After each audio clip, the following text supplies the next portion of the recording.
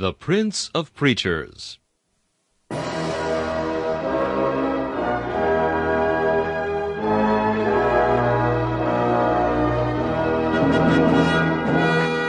Charles Haddon Spurgeon has been called England's greatest contribution to the spread of the gospel in the 19th century. One of his contemporaries said that the chief secret of Spurgeon's attractiveness was the fact that, in every sermon, no matter what the text or the occasion, he explained the way of salvation in simple terms. Spurgeon's messages remain one of the great treasure houses of Christian literature, still bringing the light of the gospel and the comfort of the Scriptures to hungry souls long after the preacher has passed into glory. This is Charles Kelsch inviting you to listen to a message from the Prince of Preachers.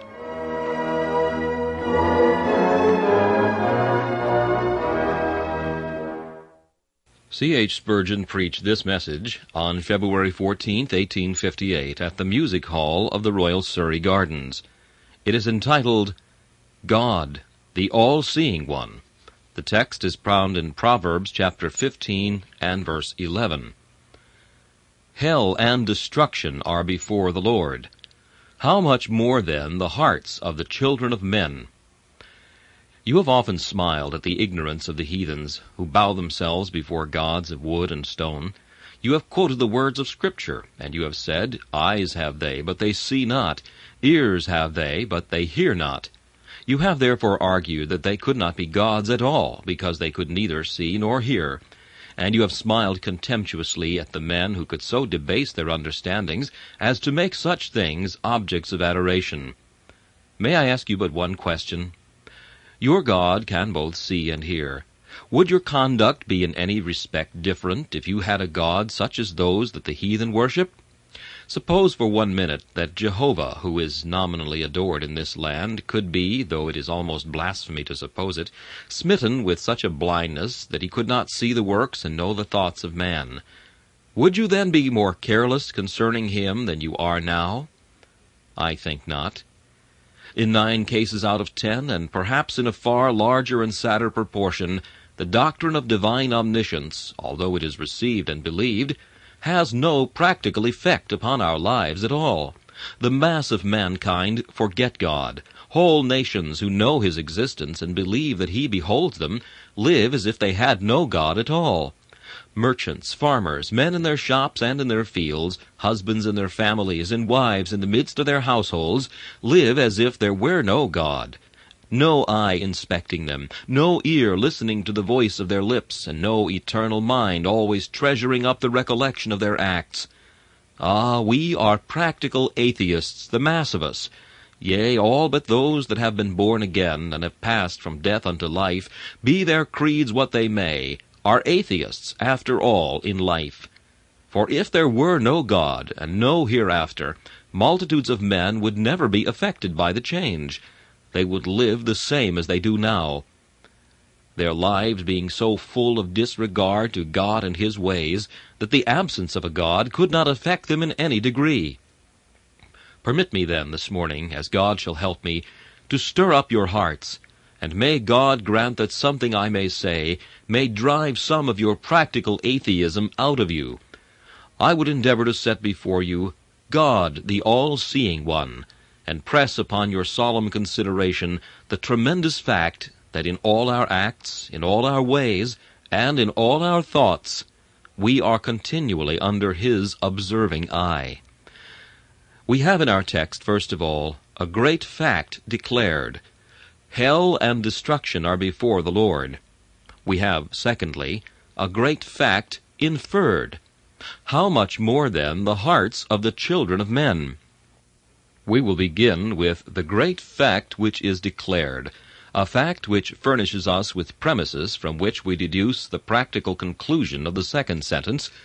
How much more then the hearts of the children of men? The best interpretation that you can give of those 2 words, hell and destruction, is, I think, comprehended in a sentence something like this. Death and hell are before the Lord. The separate state of departed spirits and destruction, Abaddon, as the Hebrew has it, the place of torment, are both of them, although solemnly mysterious to us, manifest enough to God. First, then, the word here translated hell might just as well be translated death, or the state of departed spirits. Now, death, with all its solemn consequences, is visible before the Lord. Between us and the hereafter of departed spirits a great black cloud is hanging.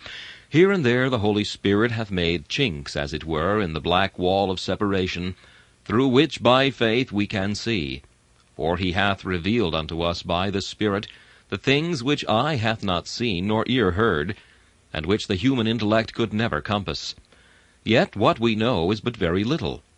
When men die, they pass beyond the realm of our knowledge. Both in body and in soul they go beyond our understandings. But God understands all the secrets of death. Let us divide these into several heads and enumerate them. God knows the burial places of all his people.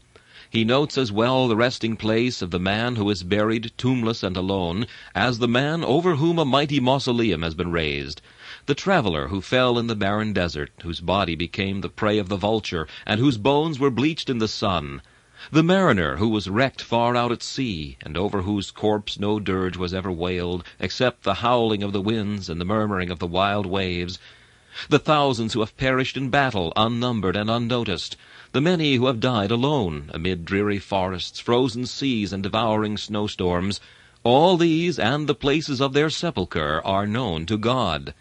That silent grotto within the sea, where pearls lie deep, where now the shipwrecked one is sleeping, is marked by God as the death place of one of his redeemed.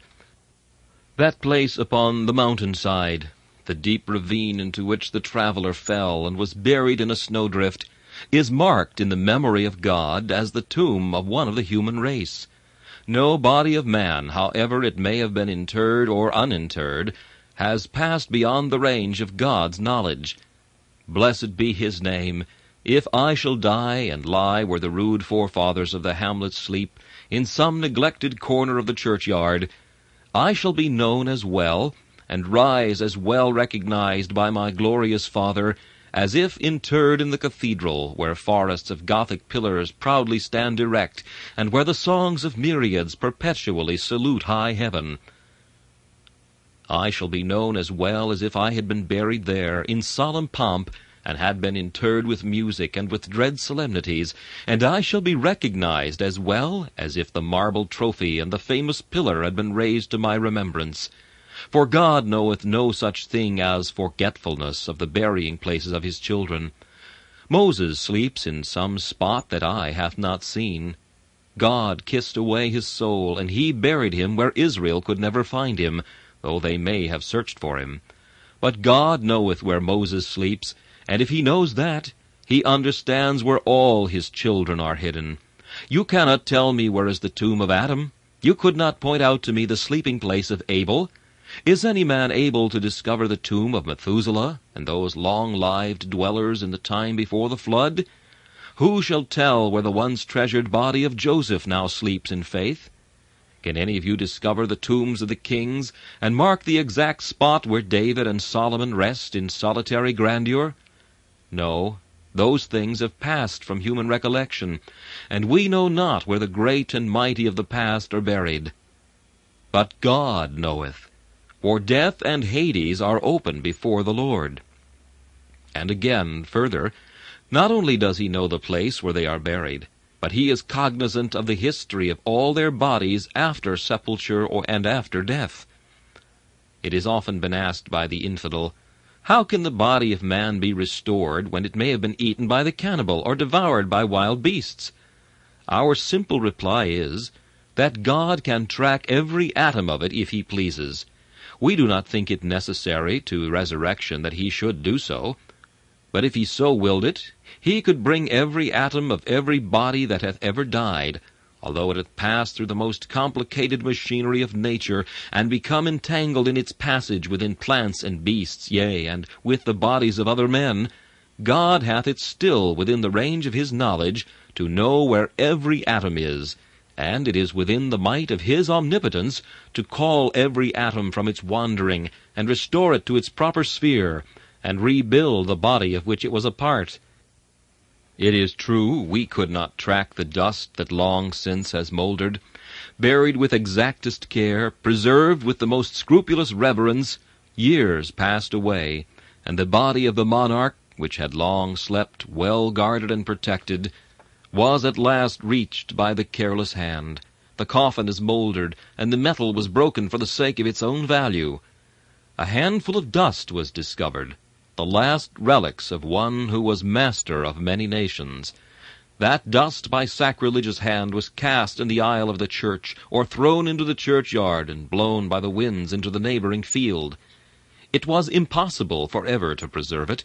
The greatest care was defeated, and at last the monarch was on a level with his slave, alike unknowing and unknown. But God knows where every particle of the handful of dust has gone. He has marked in his book the wandering of every one of its atoms. He hath death so open before his view that he can bring all these together, bone to bone, and clothe them with the very flesh that robed them in the days of yore, and make them live again. Death is open before the Lord. And as the body, so the soul, when separated from the body, is before the Lord. We look upon the countenance of our dying friend, and suddenly a mysterious change passes over his frame. His soul has fled, we say. But have we any idea of what his soul is? Can we form even a conjecture of what the flying of that soul may be, and what the august presence into which it is ushered when it is disentangled from its earthly coil? Is it possible for us to guess what is that state where spirits without bodies, perpetually blessed, behold their God? It is possible for us to compass some imagination of what heaven is to be, when bodies and souls reunited shall before God's throne enjoy the highest bliss. But I do think that so gross are our conceptions, whilst we are in our bodies, that it is almost, if not quite, impossible for any of us to form any idea whatever as to the position of souls whilst in the disembodied state between the hour of death and the time of resurrection. This much, and this is all we know: they are supremely blessed, have done with sin and care and woe, and with their Savior rest. But the best of the saints can tell us nothing more than this: they are blessed, and in paradise they are reigning with their Lord. Brethren, these things are known to God.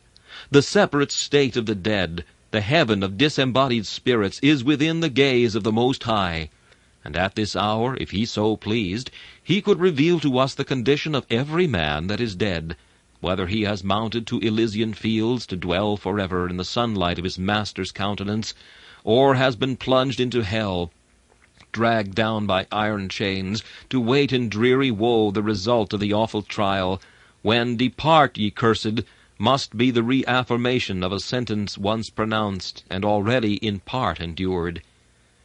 God understands the separate doom of every man's spirit before the great tribunal day, before the last sentence shall have been pronounced.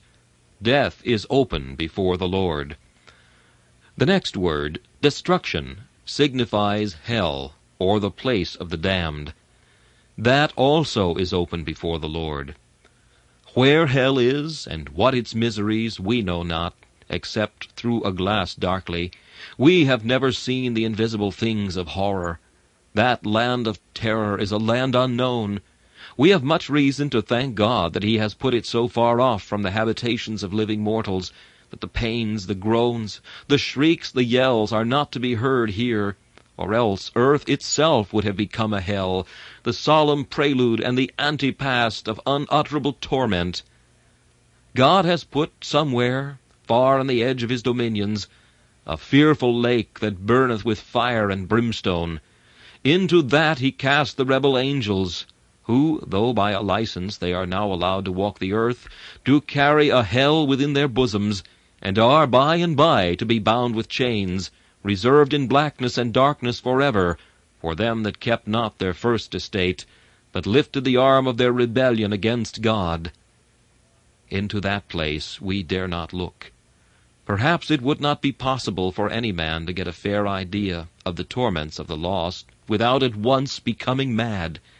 Reason would reel at such a sight of horror. One moment of listening to the shrill screams of spirits tortured might forever drive us into the depths of despair, and make us only fit to be bound in chains while we lived on the earth. Raving lunatics surely we must become. But whilst God has mercifully covered all these things from us, they are all known to him. He looks upon them. Yea, it is his look that makes hell what it is. His eyes, full of fury, flash the lightnings that scathe his enemies. His lips, full of dreadful thunders, make the thunders that now affright the wicked. Oh, could they escape the eye of God, could they shut out the dreary vision of the face of the incensed majesty of heaven, then might hell be quenched, then might the wheels of Ixion stand still, then might doomed Tantalus quench his thirst and eat to his very full. But there, whilst they lie in their chains, they look upwards, and they see ever that fearful vision of the Most High, the dreadful hands that grasp the thunderbolts, the dreadful lips that speak the thunders, and the fearful eyes that flash the flames that burn their souls, with horrors deeper than despair. Yes, hell, horrible as it is, and veiled in many clouds, and covered over with darkness, is naked before the vision of the Most High. There is the grand fact stated. Hell and destruction are before the Lord. After this, the inference seems to be easy. How much more, then, the hearts of the children of men? We come now to the great fact inferred. In briefly entering upon this second part, I will discuss the subject thus. You notice there an argument. How much more, then, the hearts of the children of men? I will therefore begin by asking, why does it follow that the hearts of men are seen by God? Why, how, what, when shall be 4 questions into which we shall divide what we have now to say. Why is it so clear that if hell and destruction are open before the Lord, the hearts of men must be very plainly viewed by him? We answer, because the hearts of men are not so extensive as the realms of death and torment. What is man's heart? What is man's self? Is he not in Scripture compared to a grasshopper? Does not God declare that he takes up the isles, whole islands full of men, as a very little thing? And the nations before him are but as a drop of the bucket? If then the all-seeing eye of God takes in at one glance the wide regions of death, and wide they are, wide enough to startle any man who shall try to range them through, if I say, with one glance God seeth death and seeth hell through, with all its bottomless depths, with all its boundlessness of misery, surely then he is quite able to behold all the actions of the little thing called man's heart. Suppose a man so wise as to be able to know the wants of a nation, and to remember the feelings of myriads of men. You cannot suppose it difficult for him to know the actions of his own family, and to understand the emotions of his own household. If the man is able to stretch his arm over a great sphere, and to say, I am monarch of all this, surely he shall be able to control the less. He who in his wisdom can walk through centuries shall not say that he is ignorant of the history of a year. He who can dive into the depths of science and understand the history of the whole world from its creation is not to be alarmed by some small riddle that happens at his own door. No, the God who seeth death and hell seeth our hearts, for they are far less extensive. Reflect again that they are far less aged too. Death is an ancient monarch. He is the only king whose dynasty stands fast. Ever since the days of Adam, he has never been succeeded by another, has never had an interregnum in his reign. His black scepter hath swept away generation after generation. His scythe hath mowed the fair fields of this earth 100 times, and is sharp to mow us down. And when another crop shall succeed us, he is still ready to devour the multitudes, and sweep the earth clean again. The regions of death are old domains. His pillars of black granite are ancient as the eternal hills. Death made his prey on earth long ere Adam was here. Those mighty creatures that made the deep hoary with their strength, and stirred the earth with their tramplings, those elder-born of nature's sons, the mighty creatures that lived here long ere Adam walked in Eden, death made them his prey. Like a mighty hunter, he speared the mighty lizard and laid it low, and now we dig it from its stony tomb and wonder at it. He is our ancient monarch. But ancient as he is, his whole monarchy is in the records of God, and until death itself is dead and swallowed up in victory, death shall be open before the Lord. How old, too, is hell? Old as the first sin. In that day when Satan tempted the angels and led astray the third part of the stars of heaven, then hell was digged. Then was that bottomless pit first struck out of solid rocks of vengeance, that it might stand a marvelous record of what God's wrath can do. The fires of hell are not the kindlings of yesterday. They are ancient flames that burned long ere Vesuvius cast forth its lurid flame, long ere the first charred ashes fell upon the plain from earth's red volcanoes. Hell's flames were burning. For Tophet is prepared of old, the pile thereof is fire and much wood. The breath of the Lord like a stream of brimstone doth kindle it. If then the ancient things, these old ones, death and hell, have been observed by God, and if their total history is known to him, how much more then shall he know the history of that mere animalcule, that ephemera of an hour, that we call man? You are here today, and gone tomorrow. Born yesterday, the next hour shall see our tomb prepared, and another minute we shall hear ashes to ashes, dust to dust, and the falling of the clod upon the coffin lid. We are the creatures of a day, and know nothing. We are scarcely here. We are only living and dead. Gone is the greatest part of our history. Scarcely have we time enough to tell the story ere it comes to its finish. Surely, then, God may easily understand the history of a man, when he knows the histories of the monarchies of death and hell. This is the why.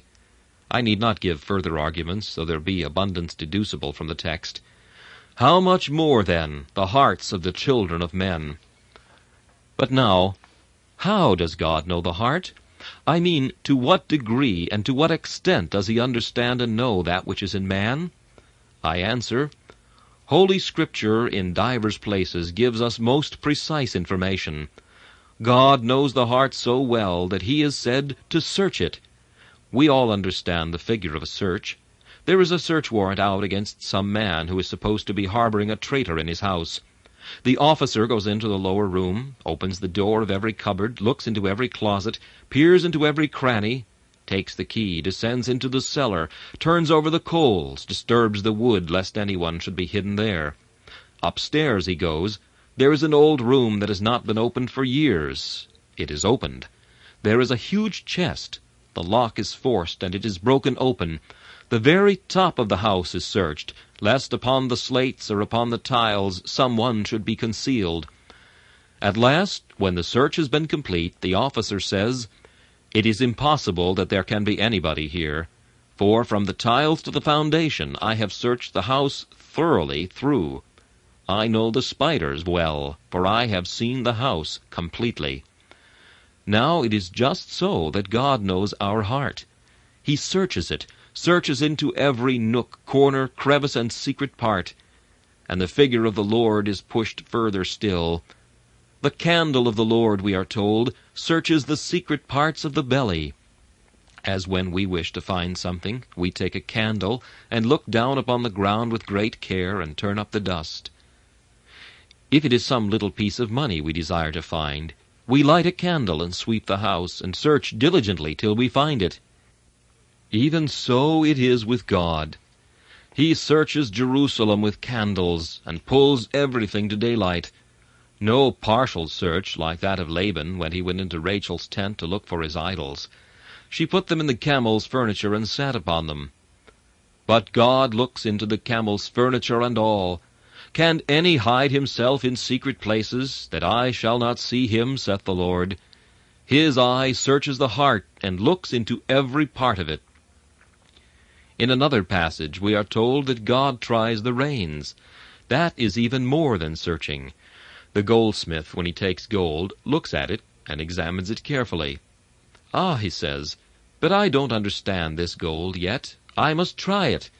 He thrusts it into the furnace. There coals are heaped upon it, and it is fused and melted, till he knows what there is of dross and what there is of gold. Now God knows to the very carat how much there is of sound gold in us, and how much of dross. There is no deceiving him. He has put our hearts into the furnace of his omniscience.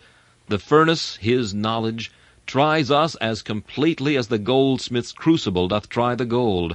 How much there is of hypocrisy, how much of truth, how much of sham, how much of real, how much of ignorance, how much of knowledge, how much of devotion, how much of blasphemy, how much of carefulness, how much of carelessness. God knows the ingredients of the heart. He reduces the soul to its pristine metals. He divides it asunder. So much of quartz, so much of gold, so much of dung, of dross, of wood, of hay, of stubble, so much of gold, silver, and precious stones. The Lord trieth the hearts, and searcheth the reins of the children of men. Here is another description of God's knowledge of the heart. In one place of sacred writ, it will be well if you set your children to find out these places at home, God is said to ponder the heart. Now, you know, the Latin word ponder means weigh. The Lord weighs the heart. Old Master Quarles has got a picture of a great one putting a heart into one scale, and then putting the law, the Bible, into the other scale to weigh it. This is what God does with men's hearts. They are often great, puffed up, blown-out things, and people say, "What a great-hearted man that is!" But God does not judge by the appearance of a man's great heart, nor the outside appearance of a good heart. But he puts it in the scales and weighs it, puts his own word in one scale and the heart in another. He knows the exact weight, knows whether we have grace in the heart, which makes us good weight, or only pretense in the heart, which makes us weigh light weight when put into the scale. He searches the heart in every possible way. He puts it into the fire, and then thrusts it into the balances. Oh, might not God say of many of you, "I have searched your heart, and I have found vanity therein. Reprobate silver shall men call you, for God has put you in the furnace, and rejected you." And then he might conclude his verdict by saying, "Mene, mene, tekel, thou art weighed in the balances and found wanting." This, then, is the answer to the question, how? The next question was, what? What is it that God sees in man's heart? God sees in man's heart a great deal more than we think of. God sees and has seen in our hearts lust and blasphemy, and murder and adultery, and malice and wrath, and all uncharitableness. The heart never can be painted too black, unless you daub it with something blacker than the devil himself. It is as base as it can be. You have never committed murder, but yet you have had murder in your heart. You may never have stained your hands with lust and the aspersions of uncleanness, but still it is in the heart. Have you never imagined an evil thing? Has your soul never for a moment doted on a pleasure which you were too chaste to indulge in, but which for a moment you surveyed with at least some little complacency and delight? Has not imagination often pictured, even to the solitary monk in his cell, greater vice than men in public life have ever dreamed of? And may not even the divine in his closet be conscious that blasphemies and murders and lust of the vilest class can find a ready harbor even in the heart which he hopes is dedicated to God?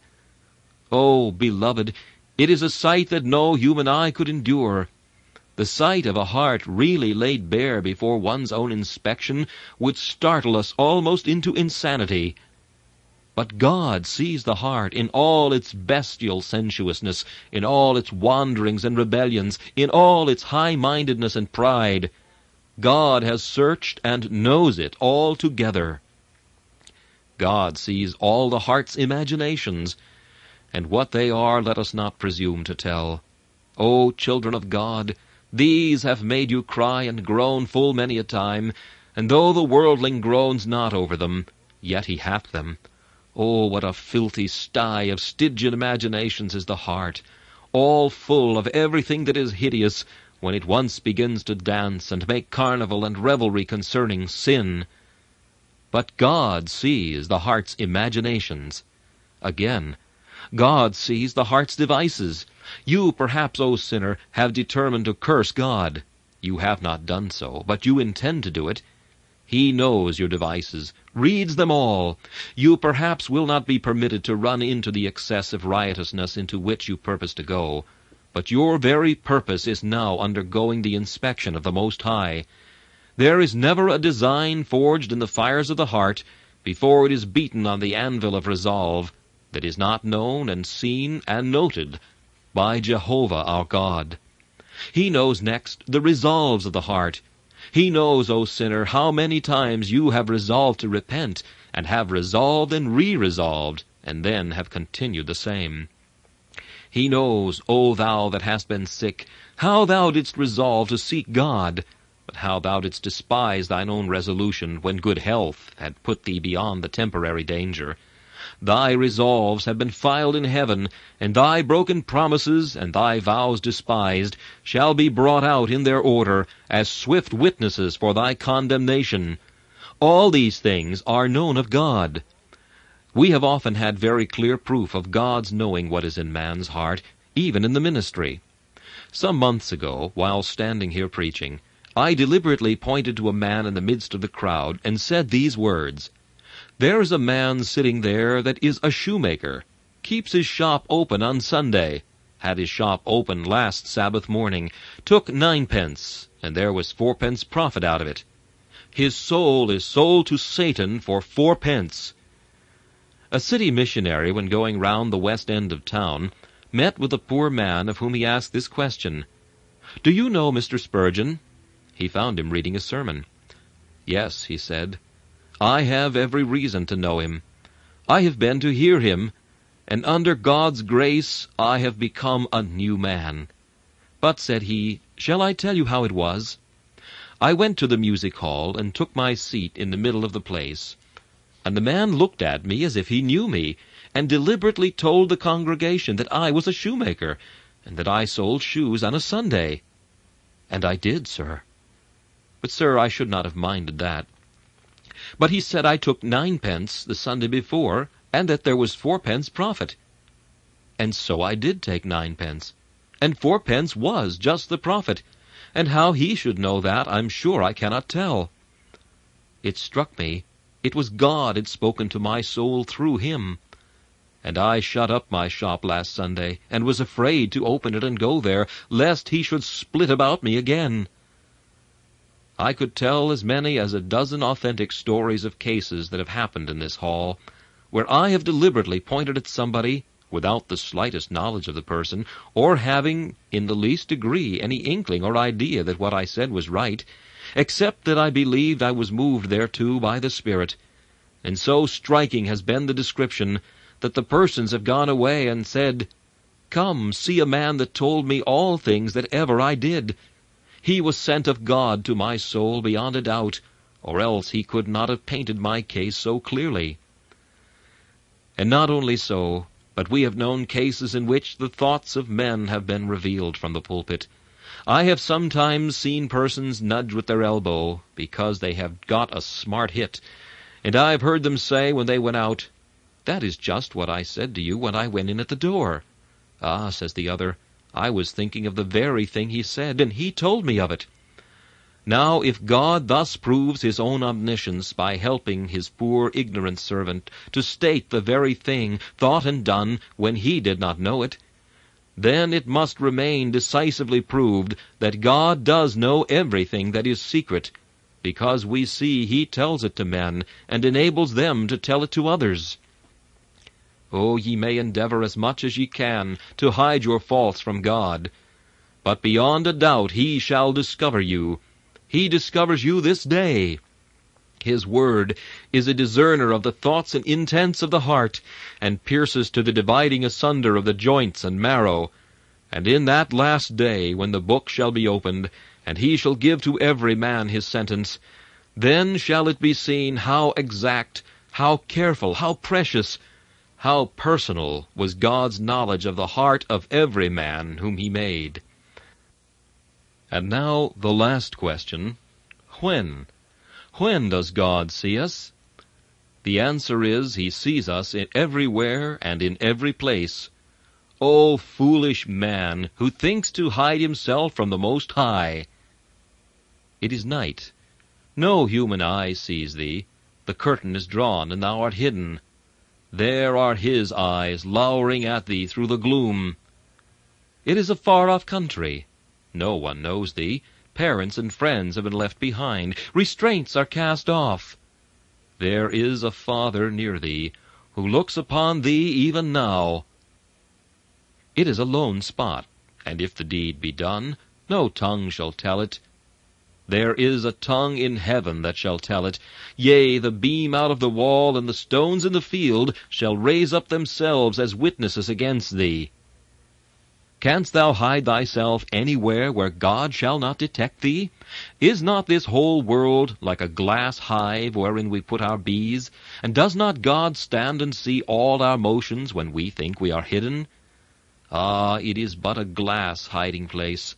He looketh from heaven, and through stone walls and rocks, yea, to the very center itself does his eye pierce, and in the thickest darkness he beholds our deeds. Come then, let me make a personal application of the matter, and I have done. If this be true, hypocrite, what a fool thou art! If God can read the heart, O man, what a sorry, sorry thing thy fair pretense must be!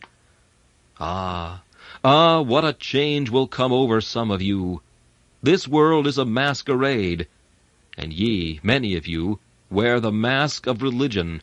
Ye dance your giddy hours, and men think you to be the saints of God.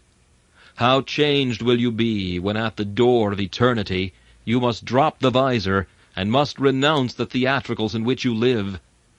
How you will blush when the paint is washed from off your cheek, when you stand before God naked to your own shame, a hypocrite, unclean, diseased, covered up before with the trickery of pretended formality and religion, but now standing there base, vile, and hideous.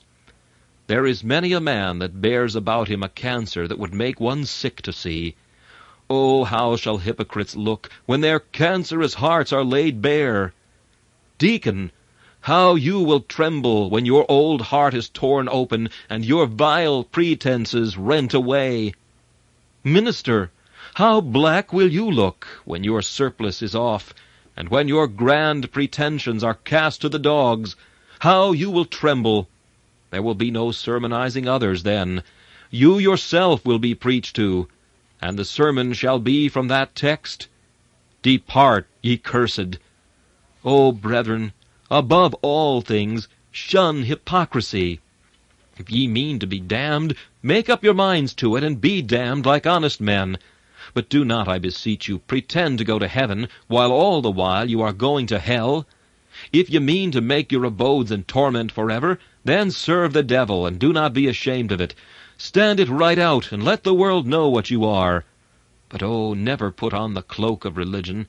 I beseech you, do not add to your eternal misery by being a wolf in sheep's clothing. Show the cloven foot, do not hide it.